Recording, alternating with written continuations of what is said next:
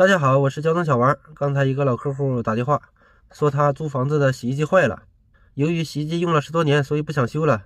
正好他有一个二手的放在小棚里边，那个洗衣机是个好用的，让我给他导上去，然后把那个旧的洗衣机就送给我，顶人工费。其实玻璃洗衣机安装是特别简单的，直接把接水管拧下来换上去就行了。但是用户在外地不在本地，而且租房的也不会弄，所以让我跑一趟。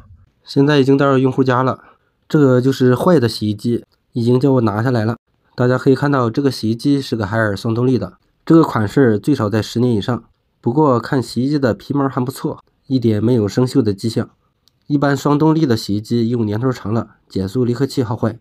莫非这个洗衣机减速离合器坏了？用户觉得不值得修，要报废掉。反正我也没事，直接给拆了下来。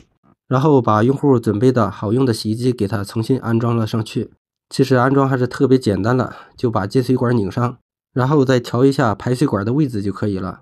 因为原来这个洗衣机的排水管在左边，现在让我给它改到了右边。这个洗衣机也是个海尔的，不过不是双动力的。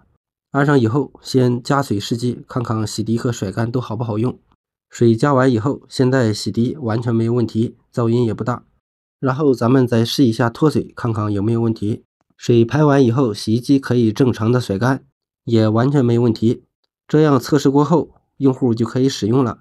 用户说了，安装也不收费了，就把洗衣机顶给我，一会儿我就把洗衣机搬下去。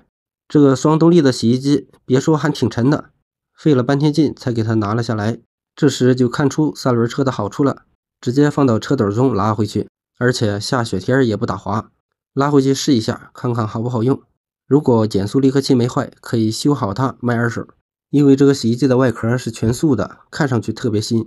如果洗衣机没问题，卖二手应该能卖个几百块。好了，本期的视频就给大家分享到这里，咱们下期再见。